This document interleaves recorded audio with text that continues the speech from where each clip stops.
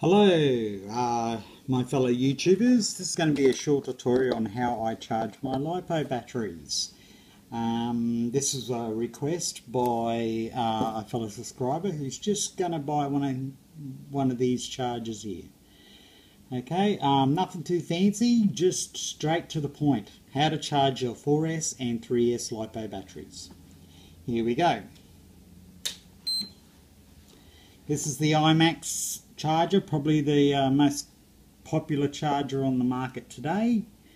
It's also one of those chargers that everyone seems to have or start out with. Okay, probably because it's so easy to use, it's very simplified, and it's just an all-round good charger. It'll last you forever. Okay, when you very first start your charger up, it's going to come to this screen to begin with for the very first time. Okay, and what you're going to do is you're going to it says program select. So you're actually going to actually choose not Lipo charge. Don't ever use Lipo charge. Okay, you're going to use Lipo balance. So just cycle through. So press start and then cycle through till you see Lipo balance. Now I always charge at 1 amp. There's no need to go any higher. It's a safe level. Doesn't matter what size battery you have, always charge at 1 amp. It's a lot better for your battery and a lot better for your wallet. Okay, and then you're going to get one of these adapters. Okay, these adapters don't come with your charger. They only come with your standard Dean's adapter, which has a banana plug at the end, and you just put them in the positive and negative ports. They're color coded, so there's no messing them up. Okay, then you're going to get your little adapter, and it's an XT360 to a Dean's adapter. Okay, you're going to line up the pins the right direction, and then you're just going to connect it. Okay, they can be a bit stiff to begin with, because I don't usually use these things. I usually use a balance board. Okay, now this is your 4S Lipo. It's a very popular Lipo battery, 1.3, ideal for drones because it's so lightweight. There's no need going up to the 1.5. It's going to give you about 30 seconds more flight time because you're carrying that extra weight.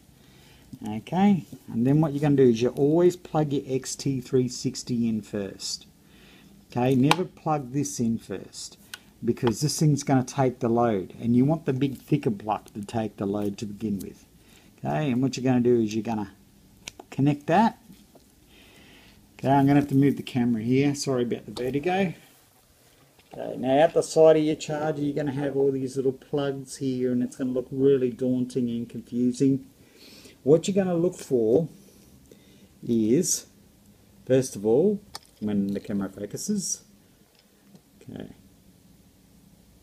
this is actually your balance lead, okay, and it's got 1, 2, 3, 4, 5. Okay, now each wire goes to an individual cell.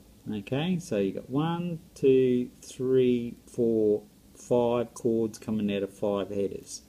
Okay, 4 of these, or the coloured ones, are actually power. Okay, and the one little black one at the end, that's your earth. Okay, now the plug itself is actually keyed. See the little bumps there? It's keyed so you can't put it in the wrong way. You don't want power going into your earth wire.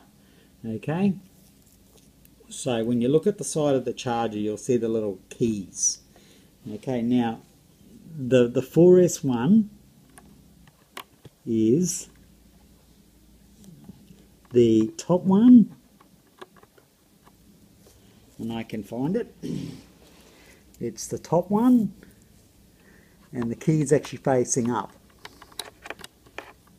Okay, so we're going to line that plug up. It can be a bit stiff to begin with.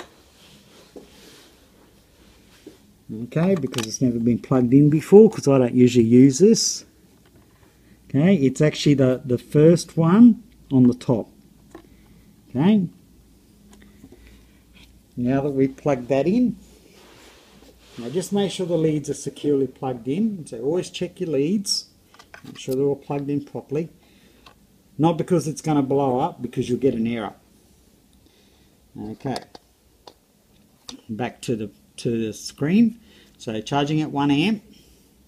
So then we pressed enter or start.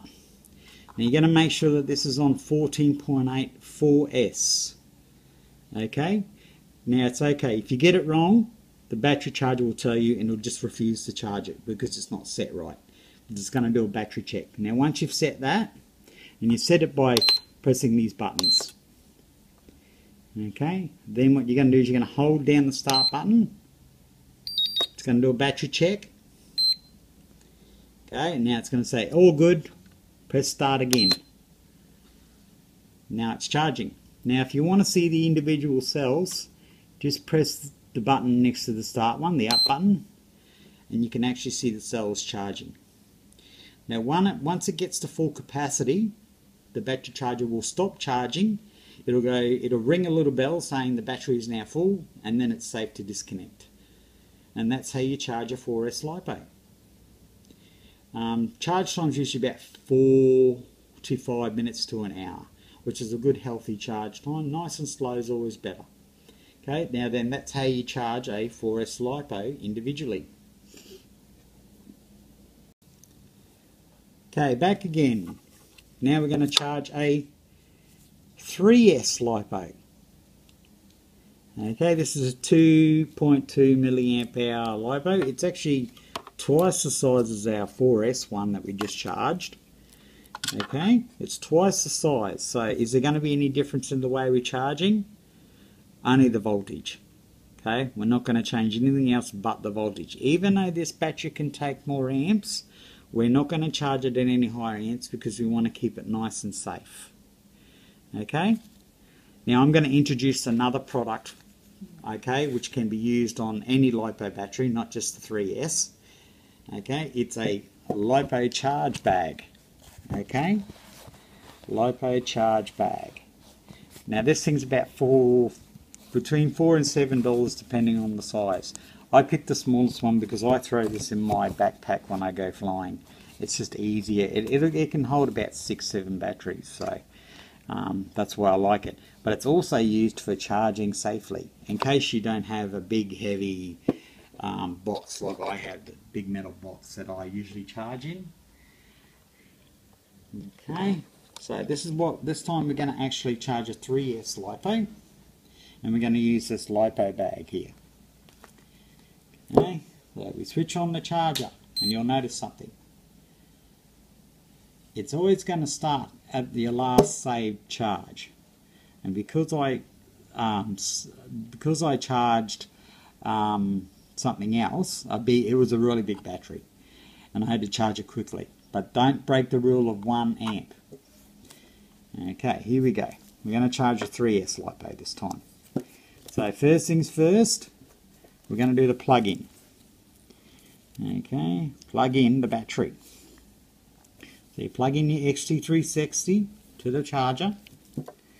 Okay, now remember, these balance plugs are all different sizes. This time we've got 4 prongs. That means we've got 3 power wires and 1 earth wire. Okay, remember the keys. Here's the keys. Okay, let's move this over here. Okay. Okay, that was the 4S one that we plugged in earlier. Now the one above it, that's the 3S one. Okay, so we plug the 3S one in. Okay, it only goes in one way. Don't try to force it. Okay. Okay, we're going to press enter because we're going to set this all up. Okay, we're going to go to Lipo balance. Remember, we always balance, we never charge. Always balance, never charge. Okay, and then we're going to hit enter. We're going to charge at 1 amp because that's a safe charging rate. Okay, so we're going to click enter again. Oh, it's not a 4S battery this time, it's a 3S battery. So put it down to 3S. Okay. And if you notice, if you press up and down, it'll cycle through all the different size batteries. Okay, there's 3S. Alright, everything's ready, everything's safe. No, we're not safe yet. We want to put this battery in a balance. We're going to put this in a bag. Okay, this time, so we can be a bit more safer. Okay, what you're going to do is you're just going to slide this in, okay, then you're going to fold this Velcro over, okay, not pulling the wires out. Okay, most of us use little extension wires so we can lay it flat. Okay, just make sure the camera's focused so you can see the process. Okay, we're all good. Now I'm going to hold down this button. Battery test. Battery says everything's go. Press it again. Okay, it's charging safely. Okay, we want to look at the cells. There's the cells.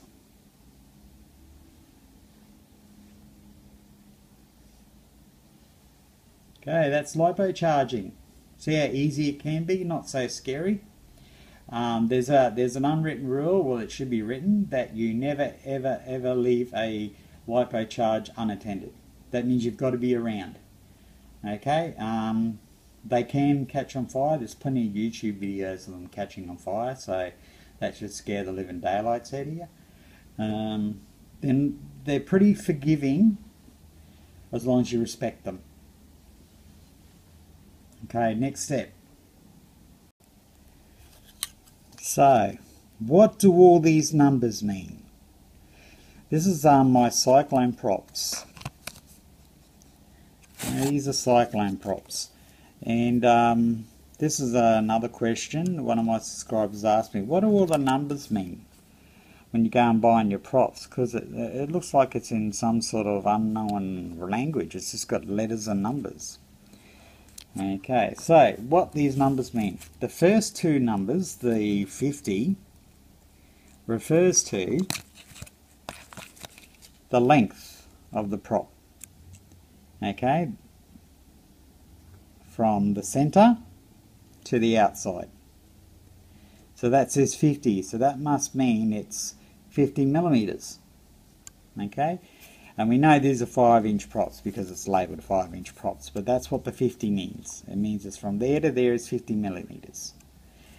Okay, and the last two numbers, the 45, refer to the angle that the prop hits the wind. So this one, in this case, angle is 45 degrees. So it's going to give us 45 degree lift. So what's the T and the C mean? That's just branding. Okay, it means it's just branding and generation. Okay, there's not, you don't even worry about these fancy letters and numbers they put on them. Okay, all you care about is the first two numbers and the last two numbers. Okay, so these props are 50 millimeter length props with a 45 degree angle. Simple. Hope that helps you out. Don't forget to like and subscribe. I try to keep my videos really laid back and straight to the point so they're less confusing for beginners. Thanks again.